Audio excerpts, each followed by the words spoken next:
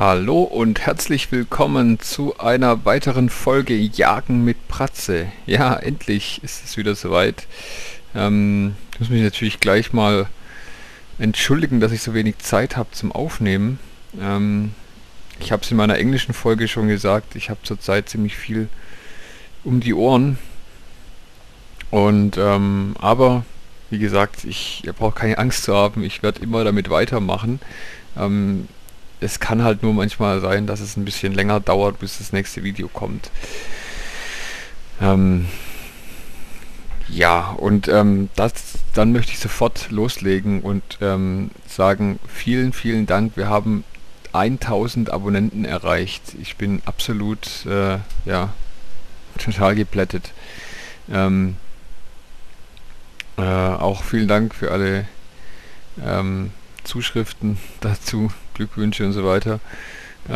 Ich hätte niemals gedacht, dass ich irgendwann mal 1000 Abonnenten habe, als ich angefangen habe, hier Videos von der Hunter auf YouTube zu stellen, und kann es mir nach wie vor nicht erklären, warum das so ist, aber freue mich riesig drüber.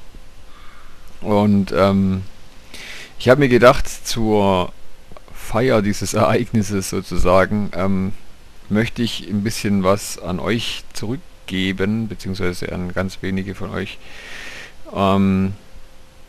indem ich etwas verlose, und zwar einmal an einen glücklichen Gewinner geht ein Pathfinder Membership Bundle.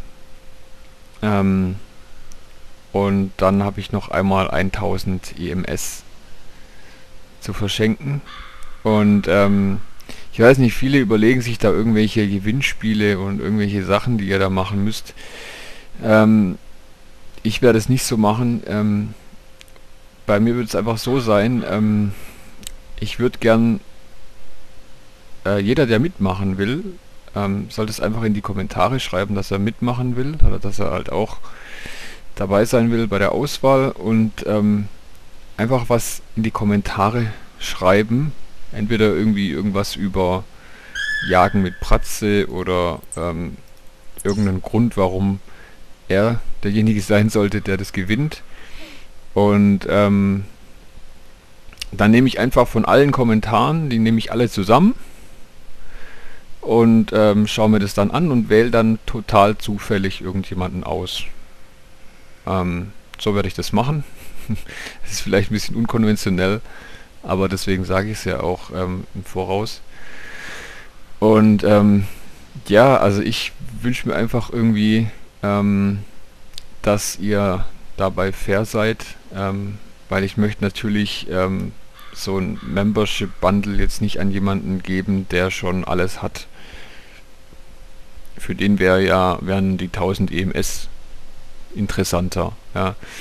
Und ich werde diese zwei Sachen auch für meine englische Serie verlosen, und ich erwarte einfach so viel Fairness, dass wenn ihr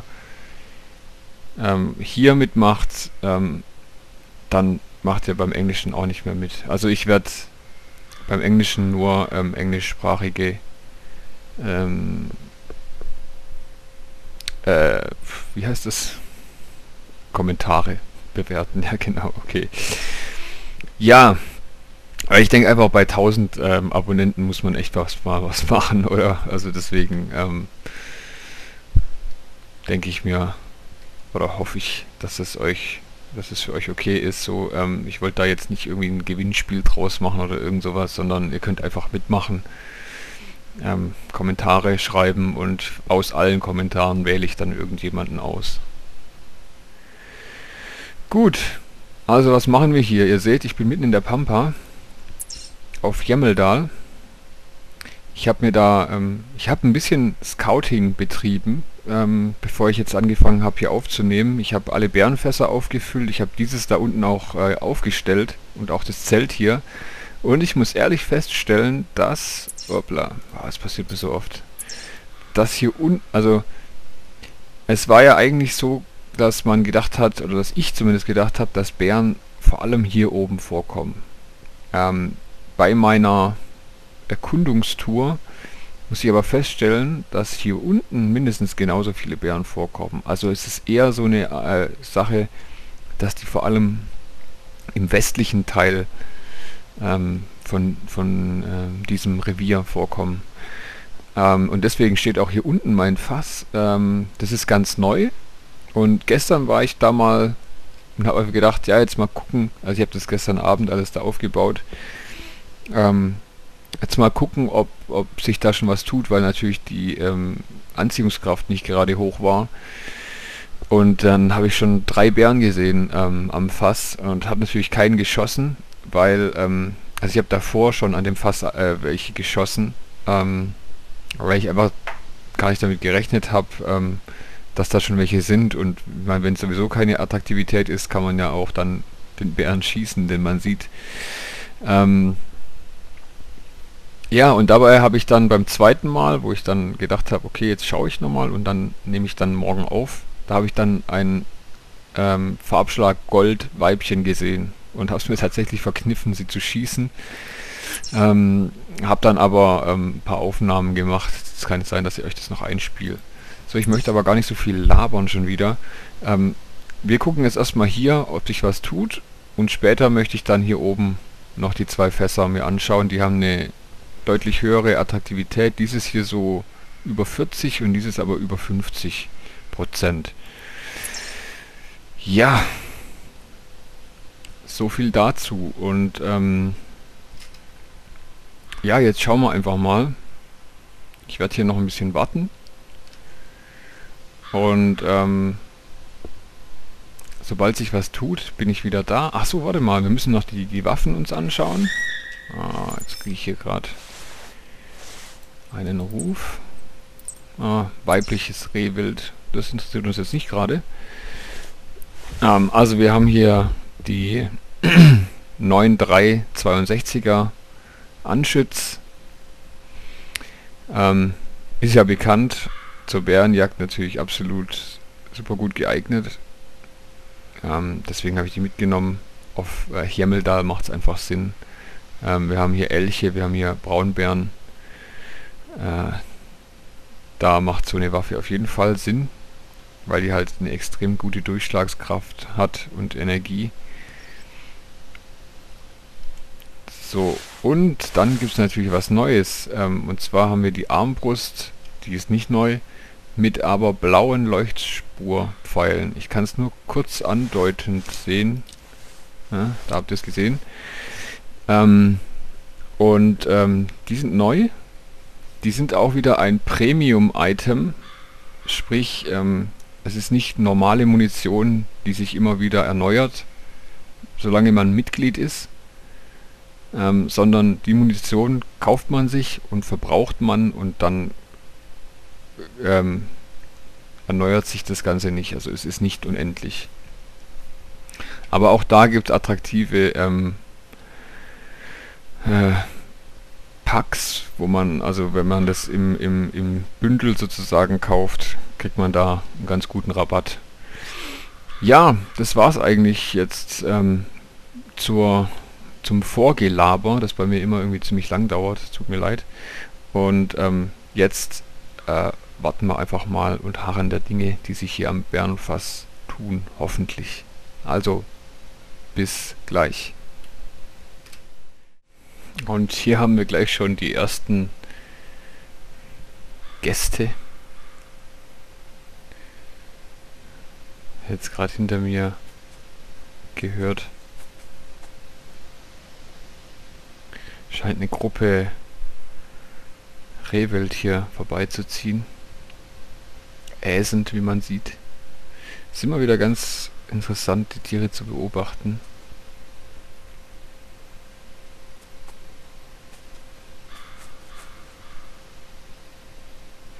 Und ich muss ehrlich sagen, dass ich finde, dass die Animationen vom Rehwild mit Abstand die besten sind von den Tieren in diesem Spiel.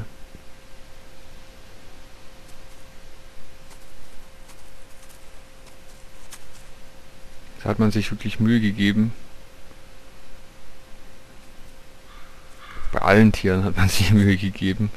Aber ich finde beim Rehwild ist es extrem gut gelungen.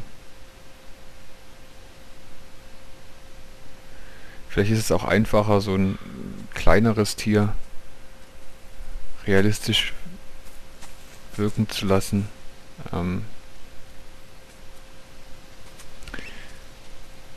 Ich finde auf jeden Fall, das Rehwild ist sehr, sehr gut gelungen.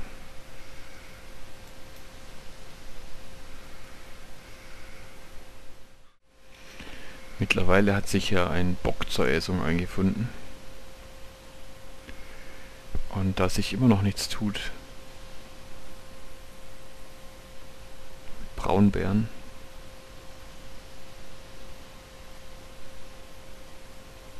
und der Bock relativ gut aussieht eigentlich,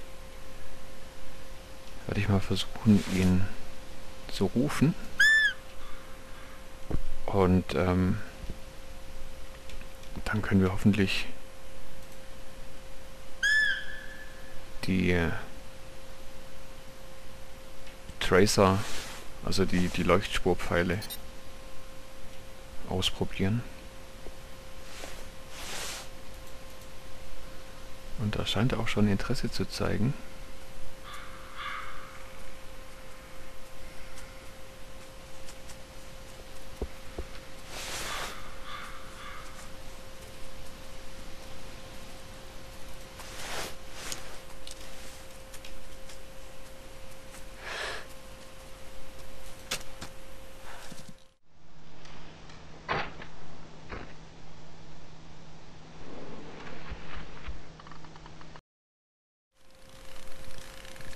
Und das war auf jeden Fall ein Treffer.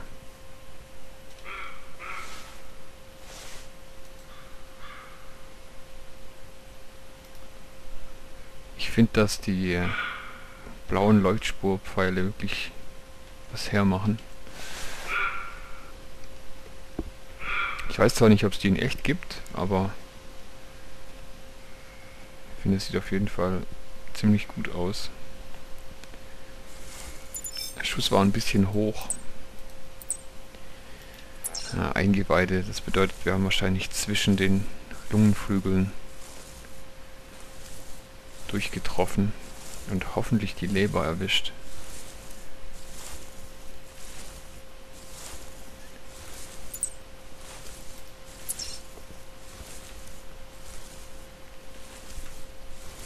Aus der Entfernung sollte aber der Schuss ziemlich tödlich gewesen sein. Haben wir noch weitere Rehe.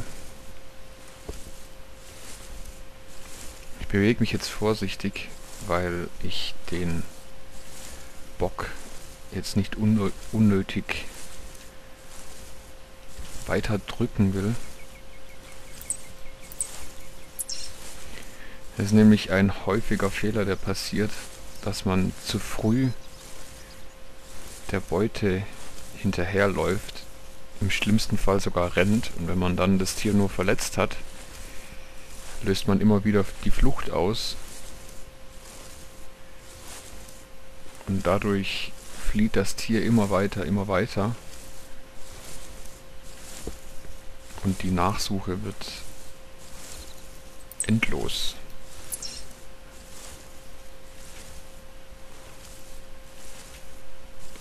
Er verliert jetzt hier auch weniger Blut, als ich mir das wünschen würde. Aber bei einem Eingeweidetreffer auf einen Rehbock aus der Entfernung sollte er nicht allzu weit kommen.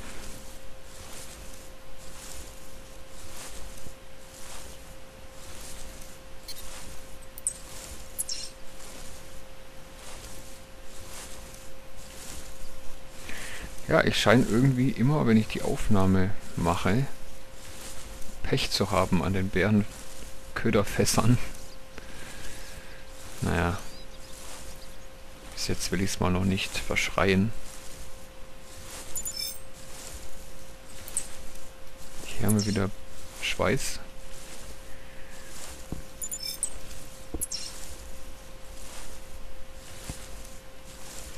Das Problem hier an diesen Hängen ist natürlich, dass wenn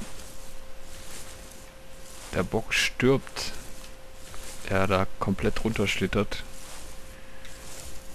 Deswegen muss ich jetzt erstmal schauen, ob ich eine weitere Spur finde. Und wenn nicht, sollte ich das Tal absuchen.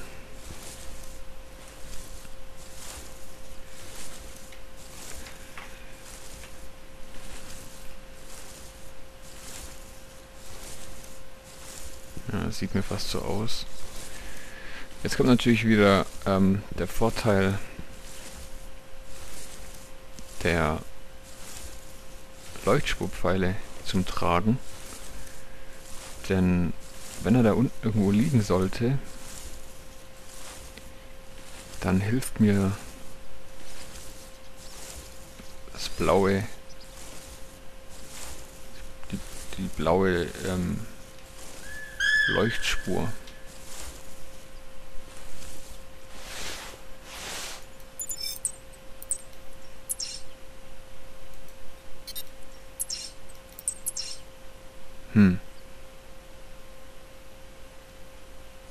Das ist jetzt allerdings merkwürdig. Aber ich glaube, da unten haben wir ihn schon. Ja. Da hat sich jetzt aber gerade noch ein anderer gemeldet. Probieren wir es gleich mal.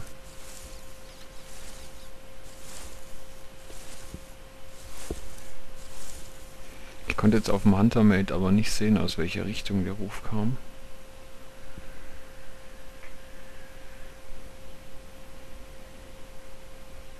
Deswegen warten wir mal kurz ab.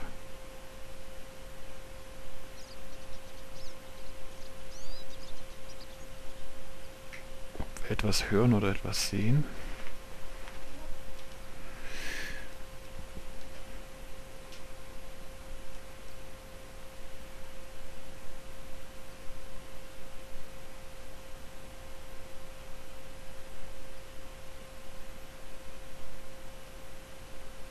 Geradezu unheimlich still hier. Das ist typisch für Hjemmeldal.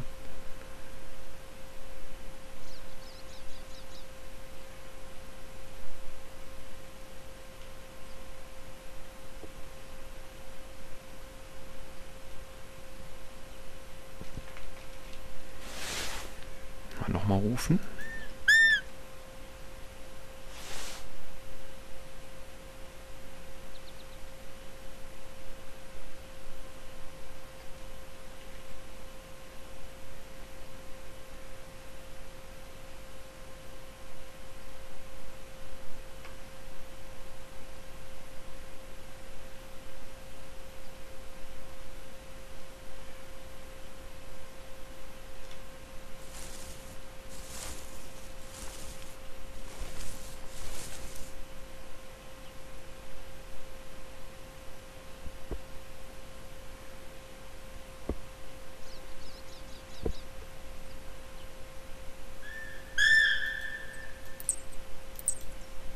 Wieder ein weibliches Stück. Das vorher war eindeutig männlich.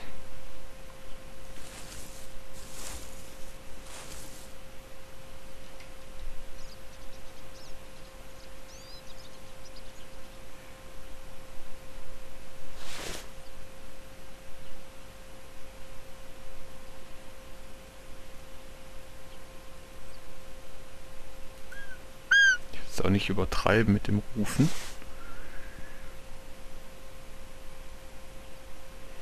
Ein Rehwild bleibt eigentlich ziemlich lange aktiv auf dem Ruf.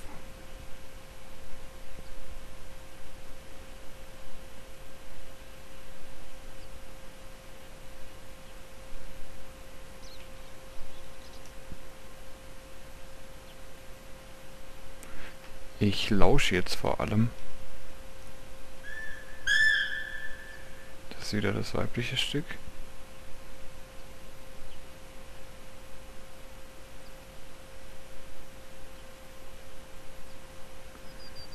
Aber da die männlichen, da die Böcke meist auf den Ruf zutrotten, müsste der eigentlich viel schneller hier sein. Das ist eigentlich echt ein Vorteil beim Rehwild, Und da sehe ich auch schon was. Ja, wow. Das scheint sich hier wirklich zu lohnen.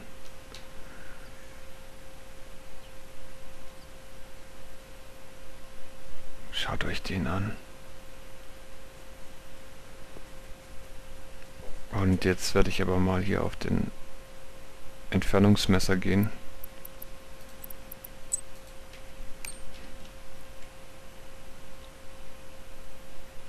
Weil da möchte ich jetzt keinen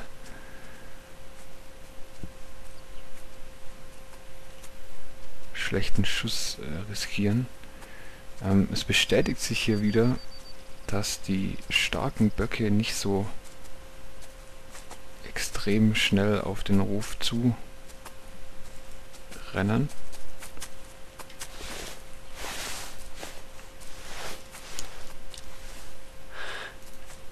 Jawohl!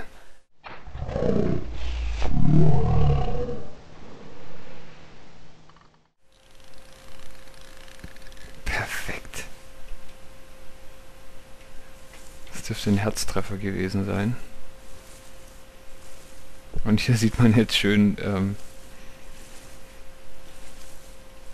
wie der Bock, nachdem er tödlich getroffen wurde, den Hang herunterrutscht. Und genau das gleiche ist bei unserem ersten Bock passiert. Das muss man natürlich im Hinterkopf behalten.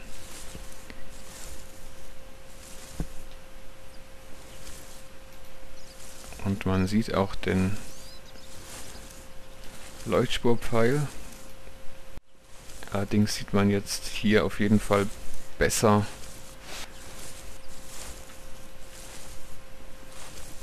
die rote Markierung. Das kommt aber auch sehr stark auf das Tracking-Level an. Manchmal wird also bei niedrigerem Level wird einem das nicht so früh angezeigt und da hilft dann der Tracer enorm. So, jetzt bin ich gespannt. 200, jawohl! Das ist mein erster, glaube ich. Ich glaube, das ist mein erster über 200. Rechte Lunge, Herz, war ein perfekter Schuss. Schaut euch den an. Also ich kann auch allgemein sagen, dass die Böcke auf Hemmeldal sehr viel stärker sind als die in Hirschfelden. Und soweit ich gehört habe, entspricht das auch der Realität, dass in Skandinavien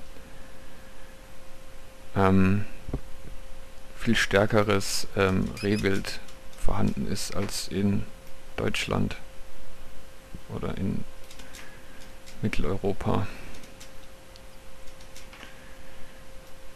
Mit was das genau zusammenhängt, kann ich aber nicht sagen. Ich glaube, das ist doch ein schönes Bild eigentlich. Ja, nicht ganz perfekt. Das finde ich übrigens, ein gutes Bild von einem Reh zu bekommen, ist das Schwierigste, finde ich. Denn die lassen sich sehr schwierig bewegen nur. Ich glaube, ich lasse den so liegen. Ja, wobei, einmal könnte man es noch versuchen.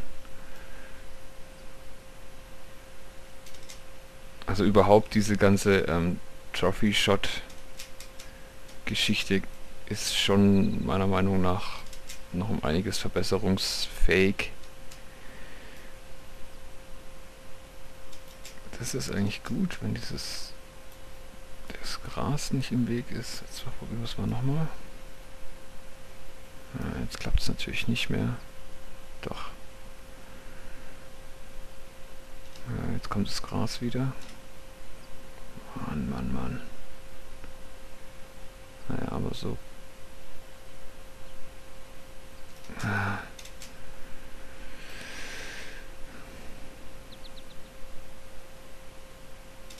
Das gibt's echt nicht.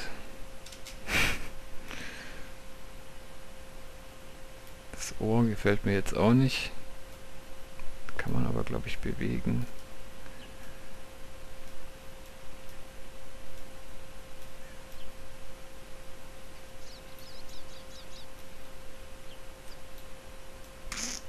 Sorry, dass ich da jetzt lang rummache, aber das ist mein, glaube ich, bester Rehbock bis jetzt.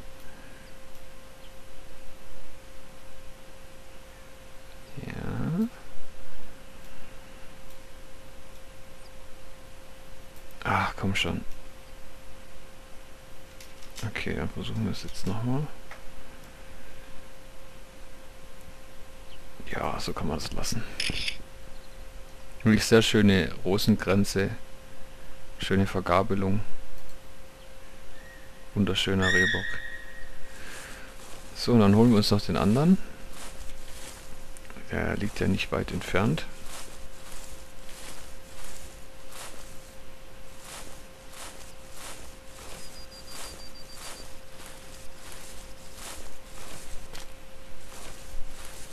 Na, wo ist er denn? Kann ja eigentlich nicht so weit nach hier. Und so wird aus unserem Braunbär-Unterfangen hier erstmal ein Rehwild-Erfolg. Oh, da haben wir den Magen getroffen. 157,552 ist auch ein starker Bock. Errungenschaft freigeschalten, 100. Roedeer, also Rotwild. 100. Reh. Wow. Können wir hier gleich noch ein Jubiläum verzeichnen. Auch ein schöner Bock. Und der hat jetzt eine ganz andere Gehirnfarbe. Alles klar, dann würde ich mal sagen, wir gehen nochmal zurück zum Bärenköderfass und ich halte euch wie immer auf dem Laufenden. Und kaum sind wir wieder angekommen im Tarnzelt, höre ich schon den nächsten Bock. Der ist auch noch eine ganze Ecke entfernt.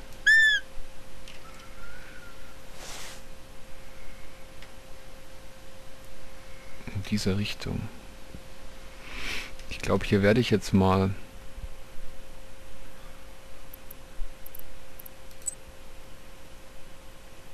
den Lockduft anbringen.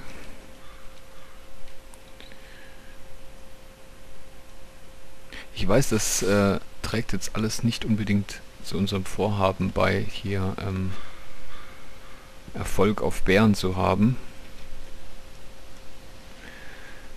Aber ich beschleicht das Gefühl, dass wir hier heute sowieso keinen Bär an diesem Fass mehr sehen. Und da wir ja noch 2 weitere Fässer haben, verlagere ich meine Hoffnungen auf die beiden anderen Fässer. Wobei ich von diesem Platz ziemlich überzeugt bin, nach wie vor. Vielleicht braucht es einfach noch so 1, 2 Tage, bis die Attraktivität ein bisschen höher ist und sich hier mehr tut. Aber ich habe auch schon jetzt beim Herkommen zum Bärenköderfass Spuren von 3 verschiedenen Braunbären gesehen, also hier gibt es auf jeden Fall Braunbären in der Gegend. Okay, dann warten wir mal auf den Bock und dann sage ich euch gleich wieder Bescheid.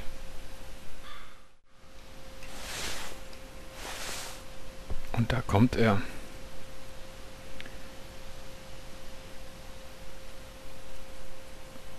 Sieht jetzt allerdings ein bisschen kleiner aus. Aber das macht gar nichts. Denn es geht ja nicht nur um die Trophäe. Alles in allem scheint mir die Gegend, in der ich mich momentan befinde, sehr gut für die Jagd geeignet.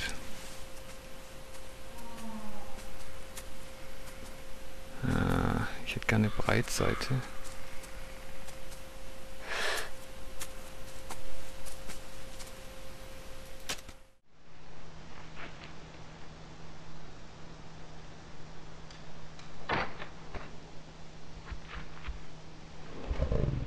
Jawohl. Der sitzt gut.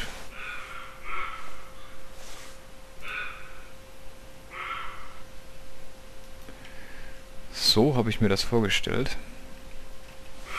Und jetzt hat man auch den Leuchtspurpfeil, glaube ich, ziemlich gut gesehen. Lunge, Herz. Wunderbar.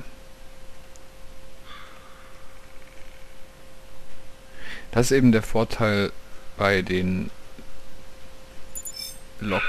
Duft-Lock-Sprays.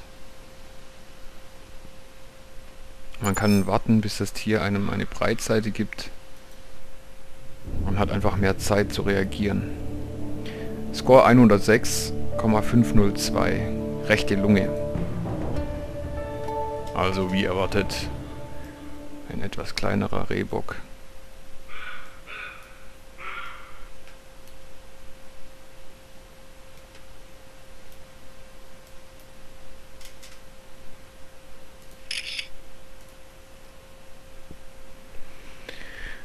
Okay, dann würde ich sagen, wir begeben uns mal in Richtung...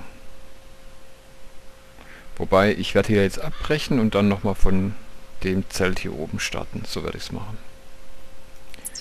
Okay, also bis dann.